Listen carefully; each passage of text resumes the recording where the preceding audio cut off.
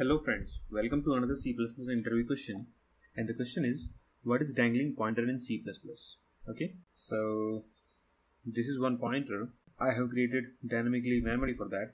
So first of all we will not initialize anything. Okay, this int is the size of the memory it is going to create. Okay, so this is done.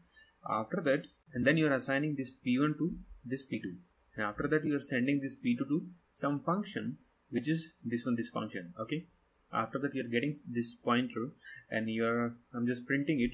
Maybe you might be doing something world changing things here. Okay, after that you think that okay, now I don't want this pointer anymore, I will delete this, and by this mean you want to delete this p2 here. Okay, so you thought okay, it is not, p2 is no longer required here, so you will just delete that.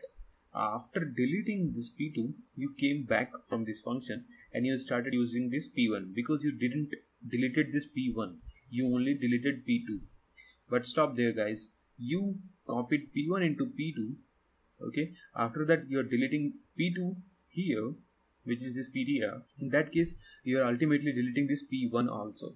Okay, so this is what the dangling problem is. Okay, you mistakenly delete some pointer and still you use that pointer. So after coming from this function here, you'll keep on using this p1 here, which is an undefined behavior. Okay, some people say that it is not undefined behavior, but it is an undefined behavior in some cases. Okay, or in almost all the cases. So we'll run this program and we'll check the output here.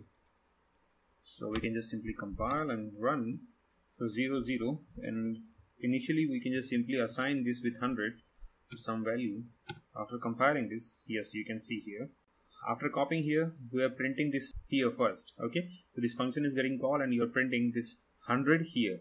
After that you delete this pointer, you are coming back, and after that you are printing this p1, which was originally holding this 100, but that is printing you 0. That means that memory is freed, but still you are using that. So that is the problem. Actually you get 0 here, but maybe your memory can crash or something. Okay, so anything is possible. Here it is not crashing, but it can crash. Okay, so this is dangling problem. Thanks for watching and check out my other videos, and if you like the video, please like and subscribe. Bye bye.